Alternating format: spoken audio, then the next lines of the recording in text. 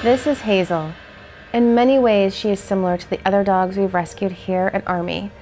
We brought her from a dangerous, horrific situation into a loving home. But Hazel had a different past than our other rescues. She was rescued from the dog meat industry in China. Like many of you, we knew about dogs being eaten, but we had no idea of what we were about to uncover. So we partnered with Mark Ching in order to reveal the truth, and he went to China to see it with his own eyes.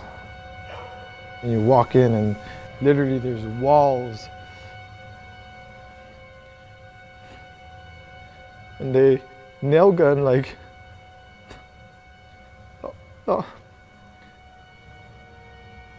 they nail gun the arms of the dogs into the walls.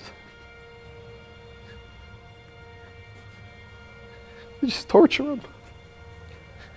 And it's just, it's unspeakable. They believe the adrenaline released during torture makes the meat more tender. And they pride themselves on who has the best torture methods.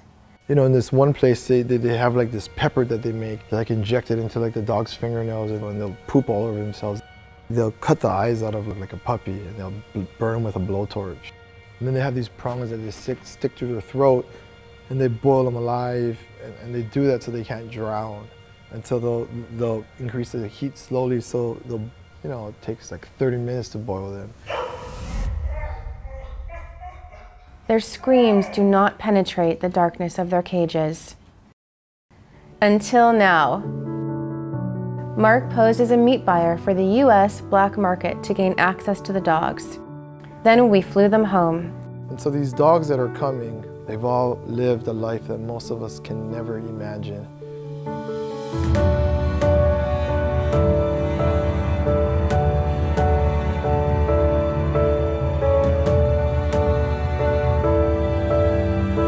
Take them home.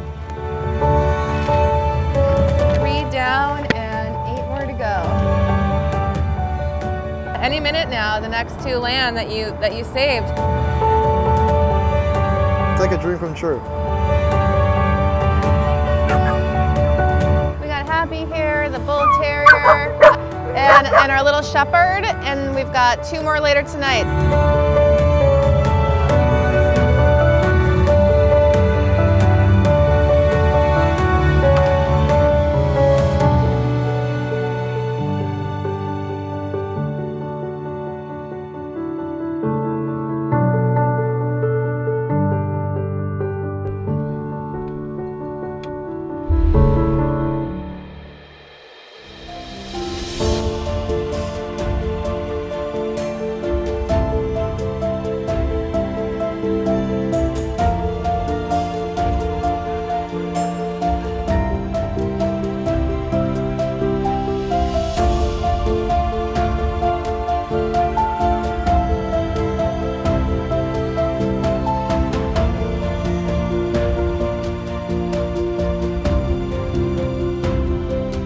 Yeah, so the shepherd that has like the mobility problems, usually when they bind them, they bind their paws and their feet.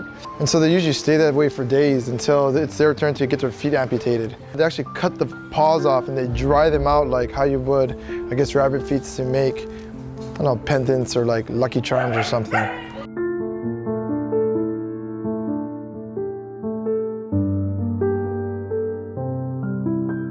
If I was this dog and if somebody was electrocuting me or if somebody had me in a box and was poking my eyes out, you know, the only thing I told them was, I'm gonna take you to a place that you're treated like children.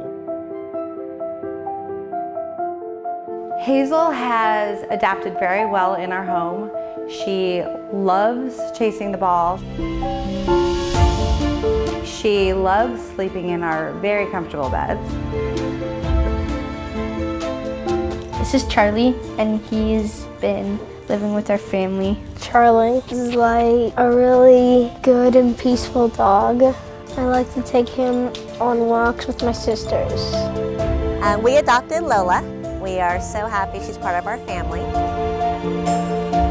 Lola loves to play with her ball. She is extremely social. She loves to give kisses. Army wants to make it possible for all of the dogs that are left behind can live the dream that Hazel has. And now, with Army's campaign, Dogs in the Dark, a revolution is beginning to end the suffering and bring peace to those who have known nothing but pain. Donate today to help us save more lives. And join us now to end the suffering.